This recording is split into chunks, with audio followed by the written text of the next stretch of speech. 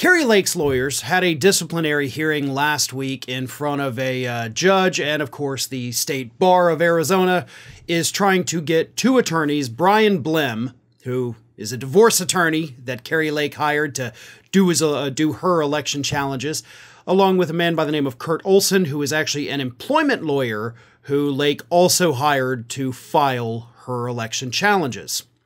And according to the complaint against these two individuals, which was determined by another court, the two men lied in their court filings when they said that it is, quote, undisputed fact that more than 35,000 falsified ballots were illegally inserted, blah, blah, blah, during the 2022 gubernatorial election in Arizona. And in making that determination previously, the courts actually sanctioned Kari Lake and the two lawyers. They had to pay $2,000, so not a big sanction, but the State Bar was not done with these two men, and they held their hearing last week. The only problem is Bryan Blehm did not show up.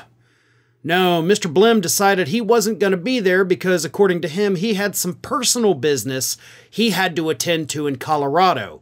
Personal business that, of course, just happened to be at the same time that court hearing took place. How inconvenient for him that he couldn't move his personal business to a different day. But here's where it gets even funnier. He actually did email the courts to let them know that he wasn't going to be there, but he didn't email the actual email address that they had given him to give updates on anything that needed to be discussed. Instead, he sent an email and he copied a court employee who actually happens to be on leave.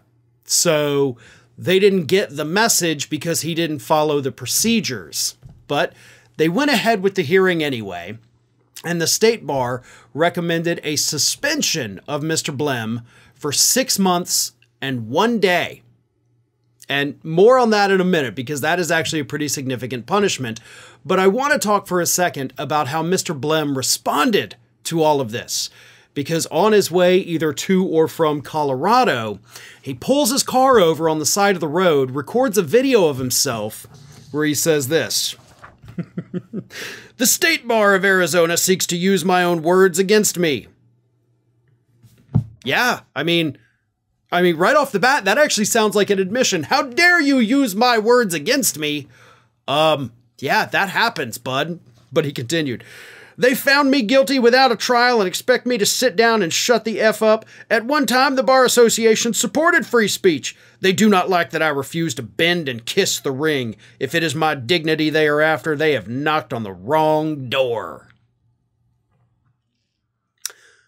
As I have said repeatedly, in so very many other circumstances, don't ever antagonize or piss off the people who hold your fate in their hands. 100% of the time, that is going to be a very stupid decision. And here he is saying, I'm not going to kiss the ring of the bar. Legally speaking, you have to as a lawyer. Like, you don't get the option to ignore what the bar tells you. Every state bar has different rules. I know, I've worked in a law firm for 20 years now, and you can't go against the bar. You will lose your license, so you do have to kiss the ring. And you sitting there defiantly in your car on the side of the road is not going to do you any favors there, bud.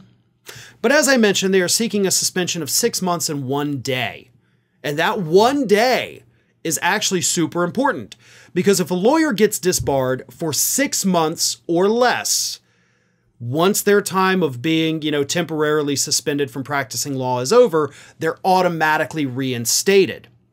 If it's more than 6 months, as in 6 months and 1 day, they're not automatically reinstated.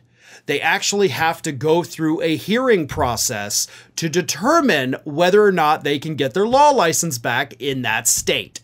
So that's a big problem for Blehm, because if this suspension does go through, and it has not been made official yet, but if it does, he will have to go through hearings and tell the court, like, oh, I've learned a lesson. Oh, I'm not the same guy. I'm a good guy now. Go ahead and give me my law license back.